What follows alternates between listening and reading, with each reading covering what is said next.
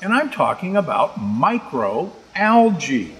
That's right, almost invisible to the eye. Microalgae are one of the most potent, extraordinary sources of bioactives on the planet. And today, we're going to share with what it can do for you. All right, welcome back. And Vincent, great to be here. Thank you so much for hosting us. Thank you, Steve. This is going to be an exciting hour. So, let's dive right in. What the heck are algae?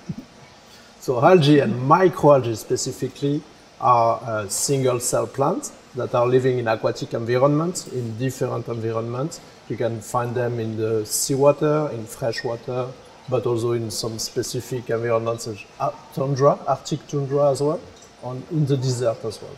So pretty much everywhere. So they are there on Earth for billion years. Actually, they are at the origin of the oxygen that we breathe in the atmosphere.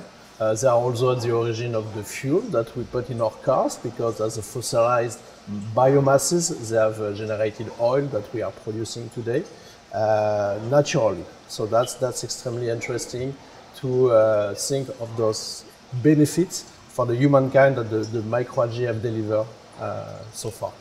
So that's what are microalgae. So microalgae, they're single-celled organisms. A lot of people can think of a bacteria as a single-cell organism. Yeah.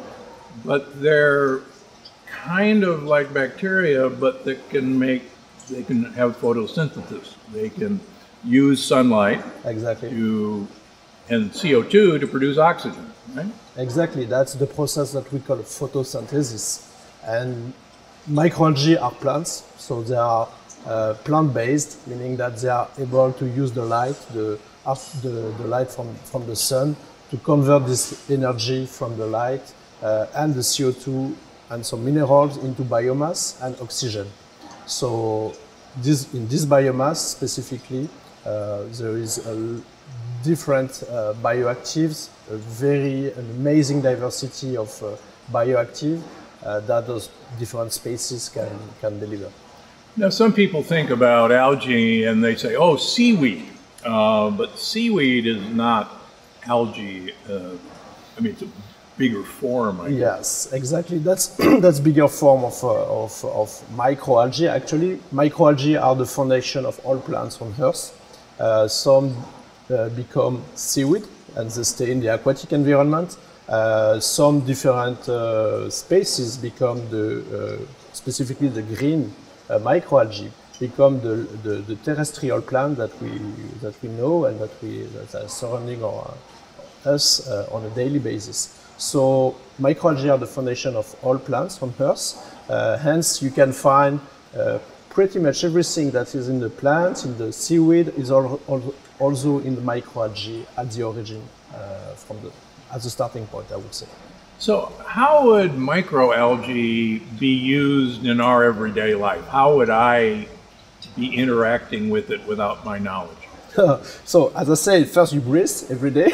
So you use the air which by almost 1/3 of the Earth of the oxygen which is present in the atmosphere is produced by the natural microalgae which are everywhere. So that's first benefit, as I said. But on your daily life, microalgae products are increasingly used in food, cosmetic products. So you have some natural colorants that are made from microalgae. You have some antioxidants, natural antioxidants that are used in different food supplements, dietary supplements worldwide. And that's something which is gaining some interest because there are plenty of biological properties that are scientifically demonstrated now. So, can we use these as fuel? Yeah, you could. Actually, that's possible because microalgae are extremely rich in oil. So you could extract oil from those biomasses and turn them into biofuels. Obviously, this is not what we are doing here. What we do is really specific ingredients, specialty ingredients, but by essence, yes, you can really use microalgae to produce oil And there at a are some certain scale. companies that are actually looking into that. Yes, indeed. So you need really, it's require a lot of space, of volume, and also to be cost effective, because obviously the fuel that you put in your tank has to at a lower price, even though at current time the price is kind of going up, but still producing it by microalgae is still a little bit expensive. So I think, in my opinion at least, we have 10 to 15 years of research to have some reliable source of biofuels from microalgae. So a lot of my listeners know about spirulina and chlorella. Yes.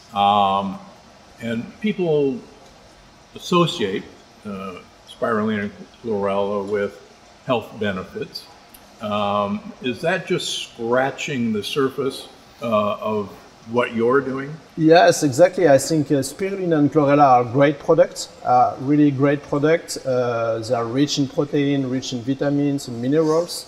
But that's just two species among the 10,000, hundreds of thousands of species that are rich in other compounds, new compounds that are delivering new and innovative benefits for nutrition and cosmetic.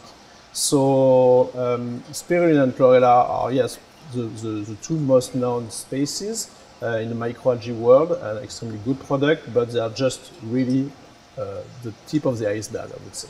So, yeah. So, in fact, you and I are sitting in front of one of your bioreactors, and people, I hope are seeing this in the camera. This is not what most of us think of as algae. It's not green. In fact, it's reddish brown, I guess is a nice way of saying it. And you're actually growing algae here that are different colors. And tell me, why would you be interested in a red-brown algae instead of a green chlorella? Yeah, the color is just a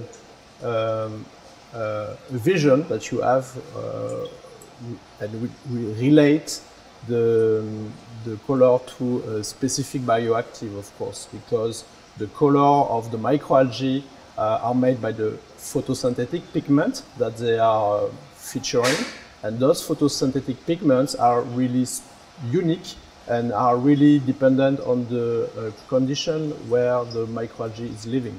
So, as you know, obviously the green microalgae are in a specific environment that you can find in the sea, in the ponds, in the lakes, etc., and the rivers. Whereas you have in the sea, in the oceans, some different layers of water to which the light from the sun can go through to a certain wavelength, and that will trigger on the microalgae a specific photosynthetic pigment that will absorb the color, the specific color related to this pigment. So what you see here, the red-brown microalgae, is the ability of this microalgae to live in a specific environment and to develop specific compounds thanks to this environment. So we are really interested in those microalgae, green, brown, diatoms, any kind of species that can deliver those bioactives, and they do that thanks to the ability of adapting themselves to their environments, thanks to the metabolic pathway that they will implement. So, on a segue to that, a lot of people now know that we can genetically engineer bacteria to produce compounds. Many people know that most insulin is produced by bacteria who have been genetically engineered. There's nothing genetically engineered behind you, right? I mean, no. You're not telling microalgae by manipulating their genome to make a compound. No, we don't need that. Actually, we learn from them how to extract naturally the bioactives. So we are just at the start of the domestication of the microalgae. That's a new industry which is arriving now, and that's something that we learn from the algae, from the environment in which they live. And what we try to do here, we try to apply the culture conditions that are mimicking the natural condition where they live in order to maximize the biological potential of each microalgae. So we don't need to use any genetic modification. We just have to use and to understand how the microalgae naturally develop their bioactive. So does your company, and I asked this off camera, does your company go out and find an algae that maybe wasn't known about what it did, and you grow it here, and then you extract the bioactive compounds, and you go, oh my gosh, look, this is an exciting compound. We know about this compound, but we had no idea it was in this. Is that what you're doing? Yeah, we do that, but we do, actually we do both things. We are able to screen the natural environment, some in new environments, so we did some screening in Corsica, in French Guiana, in other places in the world as well. But we do that with the universities, with academic partners that are accessing some new strain, some new environment, and we are more there just to identify the strain, to clean it up from the other single cells that are around it, and to make sure to fully characterize it and to make it grow. So our job is more to really to make sure that from one cell that we have identified, we are able to develop a process that can make a real quantity of biomass to develop those ingredients. So yes, we can work from nature, identify in nature, in new environments, some specific strain.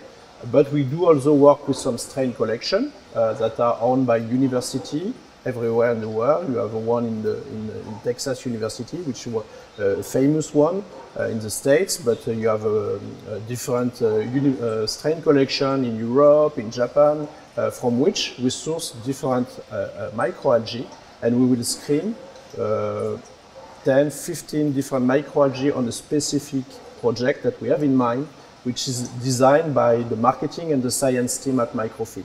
So obviously every ingredient that we want to launch, we have a specific idea in mind to deliver a specific nutritional benefit or cosmetic benefit. So I think people want to know, aside from eating algae, what sort of micronutrients, bioactive compounds are in microalgae that we should know about and we should be using? So microalgae are extremely diversified. So there are 20,000, probably more, bioactive compounds in microalgae. But there are some specific compounds that you can find only in microalgae, such as probably the most known are omega-3 fatty acids.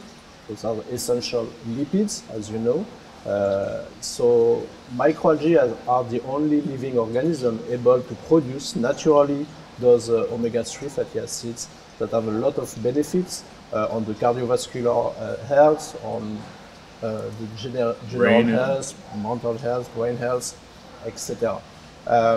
So that's one example of those specific bioactive. And the second example is specific pigment, such as fucoxanthin. Fucoxanthin is a specific xanthophile. It's a type of pigment that the microalgae use to capture the light on a specific wavelength. And this fucoxanthin molecule, you can only find it in the marine environment and originally from the microalgae, specifically diatoms and brown microalgae. So this pigment, fucoxanthin, is really something of interest for us at Microphyt. We have developed product out of fucoxanthin, specifically BrainFit. But it's something which is really unique and on which we have invested a lot of energy to develop a sustainable process to produce it. And you're also using these compounds in cosmetics. Yeah. Why would I want to smear algae on my face? That's a good question. It's true that as soon as you are using natural ingredients, you will have to manage color, taste, possibly when you taste it, or odor that may be different from what you are using on a daily life. And the idea is for us, of course, as our job is to provide ingredients that are easy to use for our customers, to develop a formulation that are incorporating our ingredients that are totally odorless, that have a nice color, that are stable also over time in different conditions, making sure that when you apply the ingredient in a formulated product, in a cosmetic cream, that's extremely nice to apply. You will test that in our lab later. So, algae obviously absorb sunlight, and these pigments absorb sunlight. Yes. So, wouldn't it be great to have an algae pigment on my skin when I'm out exposed to the sun? Yeah, that's great. Sounds like a good idea. That's an extremely good idea, and it's actually what we do here at Microphyt is that we are extracting specific pigments from this microalgae, by the way, which is it's a red microalgae. So, algae are good for the environment, right? They absorb CO2, and they don't use much water.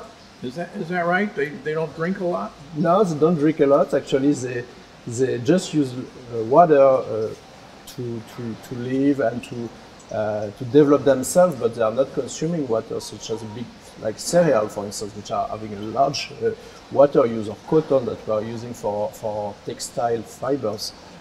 What we use here specifically at Microphyt, the way we produce is a controlled environment where the water and the mineral salt are recycled, so we are not using so much water compared to other crops and other plant productions. And yes, you're right, the way we try to produce microalgae at Microphyt is really in a sustainable mode, using the natural light but also artificial light made from renewable energy. And we are producing, so thanks to this light, the microalgae will convert the CO2 into biomass and oxygen.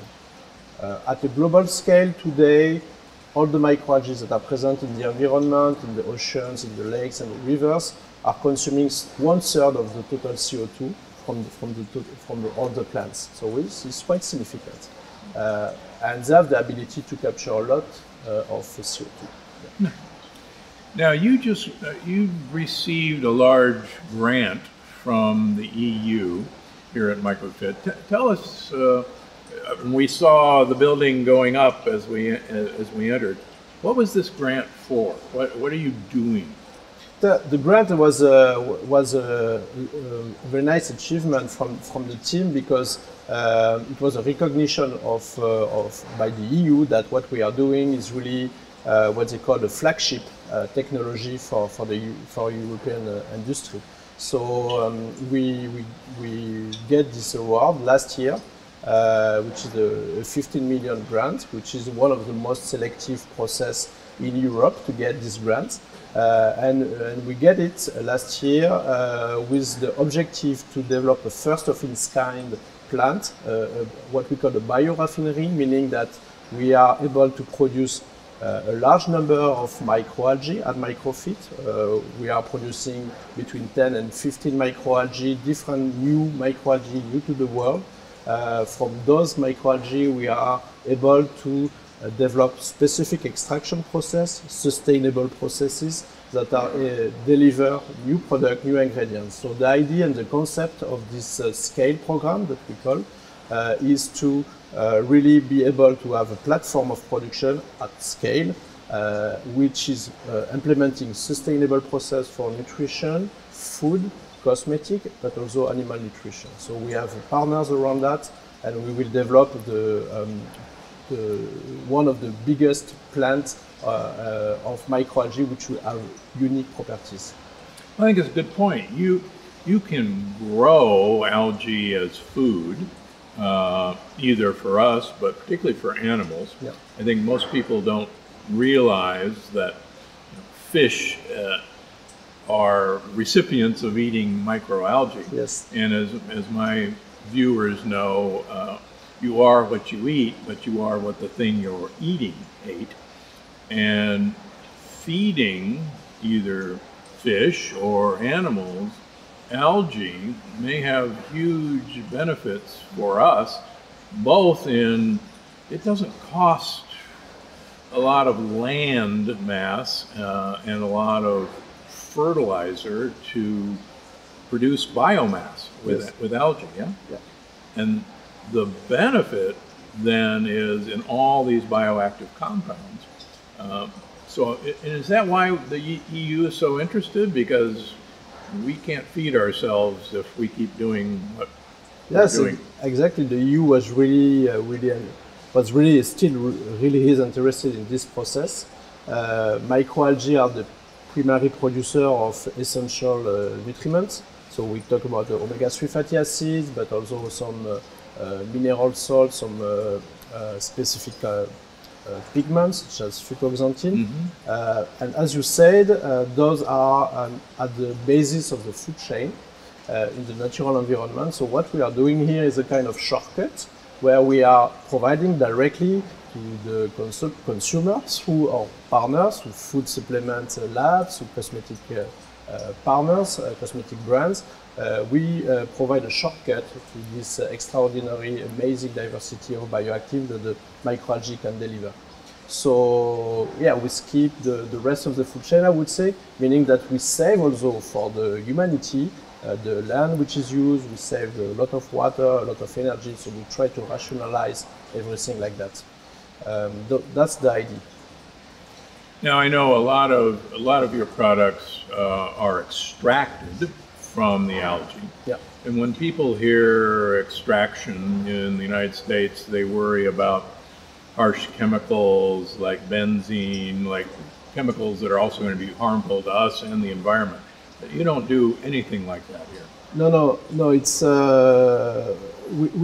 we made the choice since the inception of Microphyt to only use green solvents, meaning water and ethanol, which is a bio-sourced ethanol, and that's those two solvents that we are using, and that's more than enough actually, because as you have seen in our factory, by playing on the different parameters, the physical properties of the algae, you are able to extract pretty much everything you need without any harsh chemicals, anything that could be harmful to the environment and also to the workers that are there, and obviously the consumer. So no, we are just using green solvent, and we are also recycling those solvents right now. So we are also limiting our environmental impact and the consumption of those products. And one of the things, we were touring your lab, your hatchery, your incubator, and one of the interesting things is each algae has its own wants in terms of how much carbon dioxide it likes, how much light it likes, and you actually find out the needs of each algae. So you're not just pumping red sludge through these tubes. You found out what this wants to grow. Yes, exactly. It's a little bit more complicated than that.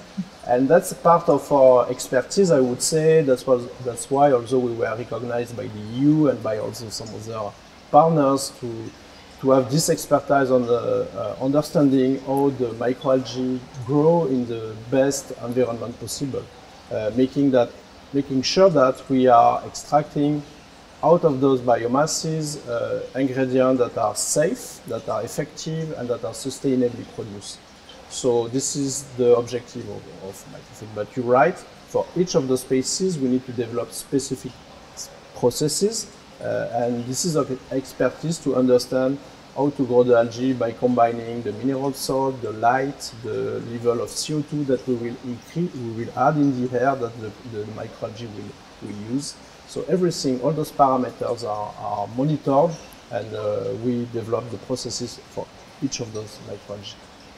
Yeah, I think it's fantastic. So, folks, this is not pond scum that they're pumping around here. This is actually really deep science, and the beauty of what you're doing is you're selecting a species of algae or multiple algae for a compound that has either known human benefit or a compound that you suspect is going to have a great human benefit because of what you observe in nature.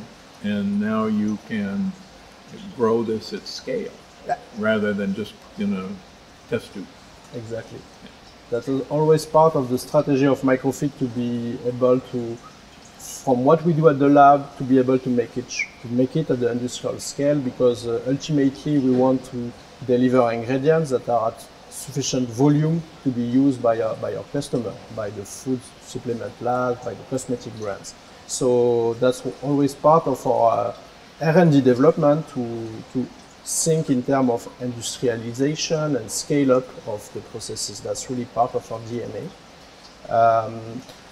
But that's the production part, which is really at the center of strategy, but also this is not enough. What we do as well is to make sure that what we develop as ingredients are effective, are obviously safe, are regulatory approved, but also are effective for our customers and ultimately to the consumer. So we develop also the studies, the science around the ingredients in order to make sure that what we can use is really useful and helpful to the benefit of the consumer. Well, so let's talk about one of your new novel compounds for human nutrition, and it's called BrainFit. Tell me about the key molecules that make up BrainFit. So it's a combination of at least 3 key molecules. The first one, and I already mentioned about it, is fucoxanthin, which is a specific bioactive, a specific pigment from a diatom, a microalgae called Phaeodactylum tricornitum. And this microalgae is naturally producing this fucoxanthin. So fucoxanthin is extremely powerful in terms of its natural antioxidant properties. Another one is an omega-3 fatty acid called EPA, which is also has some specific biological properties. And a third family of compounds is called phycoprostane. And phycoprostane are really specific molecules that you can only find in BrainFit.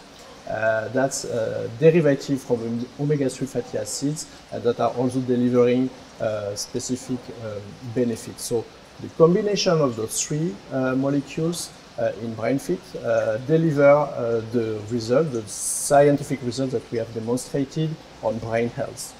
Yeah, you know, I think these are very important points for my viewers, that, you know, plants, particularly algae, as strange as it may seem, have to have sunlight, but sunlight, the photons in sunlight, are damaging to the cellular process of algae, to their mitochondria, which are called chloroplasts.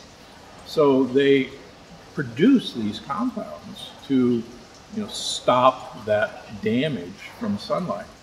And to me, the exciting thing is that when we eat those compounds, or you produce these compounds in a supplement, that we know from my last book, Unlocking the Keto Code, that those phenols, those polyphenols that the plants have produced to protect their mitochondria, we then get the benefit by protecting our mitochondria when we eat these plants. And it's, you know, it all comes around in a full circle. You're right. We're, as much as we don't realize, we're dependent on these processes.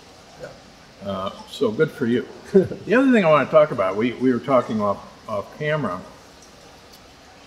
we're beginning to realize how little we know about the nutritional aspects of algae. And I brought up an experiment in dolphins in the United States. The United States has dolphin colonies for the U.S. Navy, and I won't go into why.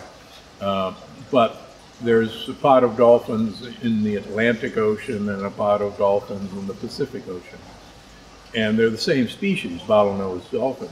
But the Pacific dolphins age quite rapidly, and the Pacific dolphins get all the diseases of the West. They get diabetes, they get old age, they don't think very clearly. But the Atlantic dolphins don't. They don't acquire these. And yet they're the same breed. They live essentially the same salt water.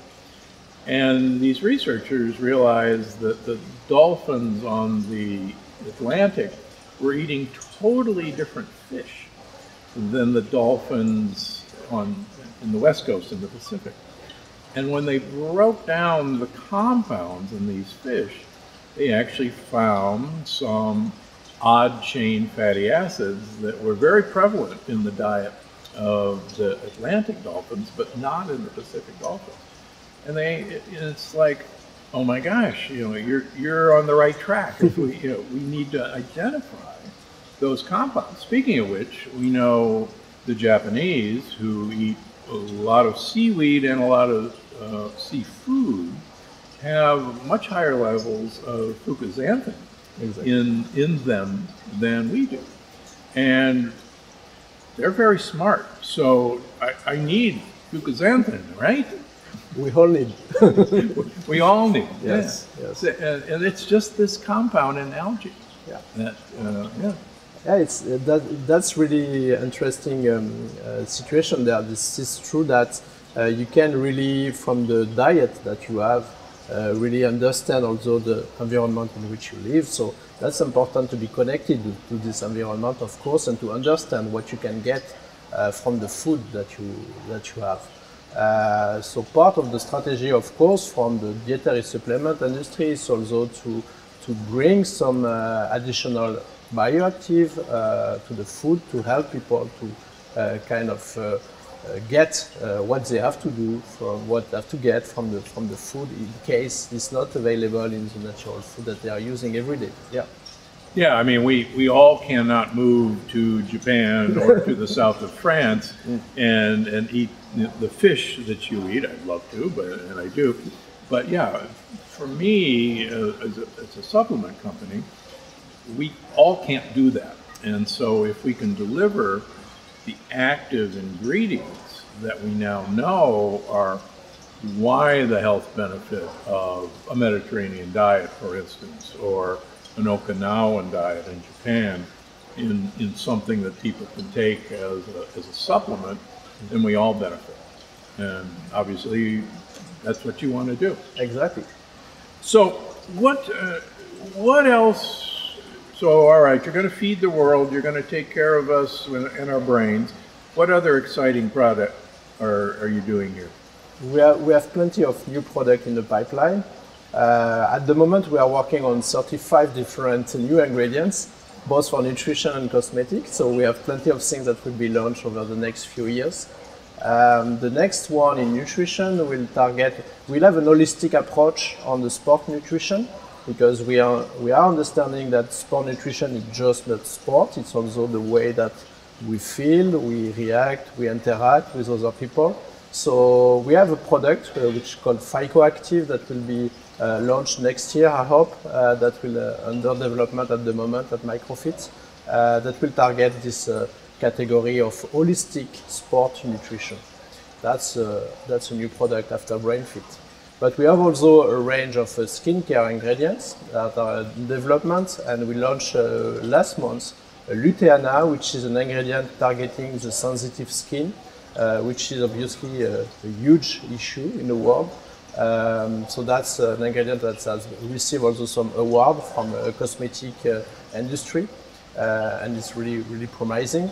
And the first ingredient that we add in cosmetic is called Renouvelance, and Renouvelance is targeting what we call the urban stress protection. So that's one of those examples of ingredients that protect the skin from the effect of UVs and pollution together. So that's the new ingredient that we have launched just this year. So can you get too much of a good thing? Can I eat too much microalgae? Do you go home for dinner and have a big plate of microalgae, I guess I'm asking? I would not recommend so, but I think The idea of course, what we do at Microphyt is we develop ingredients that have to be used at a specific dose, and the efficacy of those ingredients are developed on a specific dosage, which is scientifically established. So you have to follow the instruction of use that the food supplement company are providing on the labels. So that's something which is quite straightforward, and it's really recommended to use that at the level of which you will benefit from, obviously, full safety, but also the efficacy of the ingredient. All right, so we're about out of time, but we have an audience question on every one of our podcasts. And this one, I want you to answer as well, and I'll give my opinion. So the audience question comes from Jeanette Jenke on YouTube. Dr. Joe TV, there is such a thing, says spirulina contains pseudo vitamin B12, which is bad. It competes with real vitamin B12 and blocks it to enter the cell.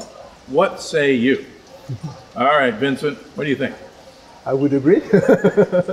I know that to my knowledge at least, I know that the vitamin B12 in spirulina is this pseudo vitamin B12. So I think it's probably not really useful to consume spirulina in case you would like to get some vitamin B12. But in microalgae, you may find some B12, natural source of B12 that are not pseudo B12 that we can use. Yes. Great answer. Yeah, it was actually thought by vegans for many years, up until about the year 2000, that the B12 in spirulina was available and was B12, and it's not. The good news is about half of us, or bad news is about half of us can have a genetic mutation that prevents us from taking vitamin B12 and converting it into methyl B12, which is an active form. So all of my patients, I have them take a methyl B12 sublingually, put it under their tongue.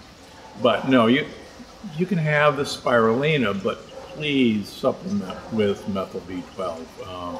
And we can measure this in everybody's blood, and it's amazing how many people are deficient in methyl B12, even among those who are taking B12. So just supplement with it. It's the easiest way. Well, Vincent, this has been great. Where can listeners learn more about you and Microphyt? Well, so the idea, of course, is to get in touch and to check out our website and to subscribe on our LinkedIn page. You have also a newsletter, so you can get a lot of information on our new product development, the new product launches that will come in the next few months and years. And obviously you can meet us in any industry trade show, consumer show in the US and in Europe. More amazing episodes just like this one. Watch now. So those of you who are using your soda makers at home, please get rid of that. That's not a health benefit.